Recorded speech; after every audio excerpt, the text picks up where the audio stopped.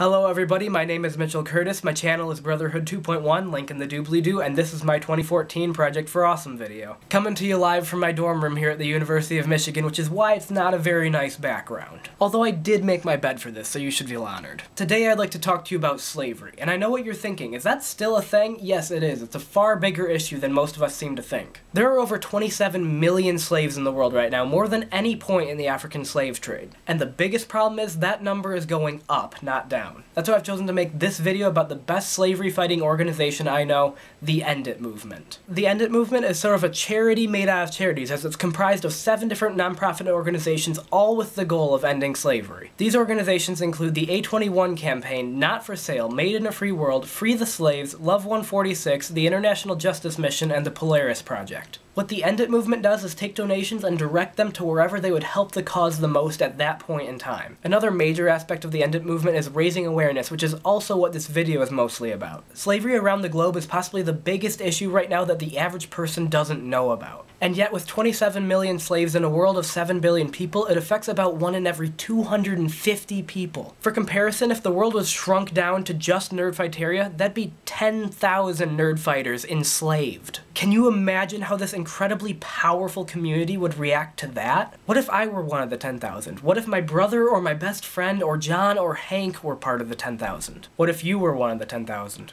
I'm sure lots of people out there have seen the movie Taken and all the terrible things that happened to the daughter in that movie. But that kind of thing happens in America over 17,000 times a year. That's almost 50 people a day taken.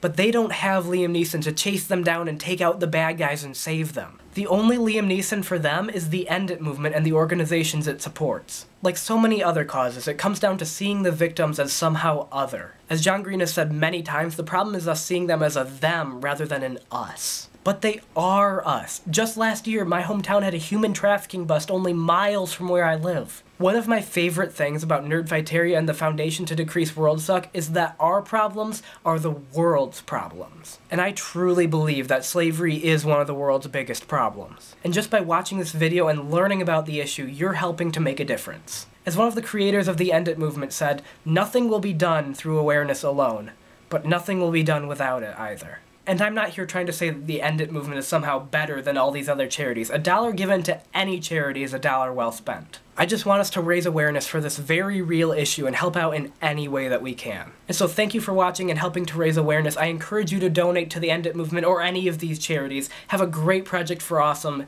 and DFTBA.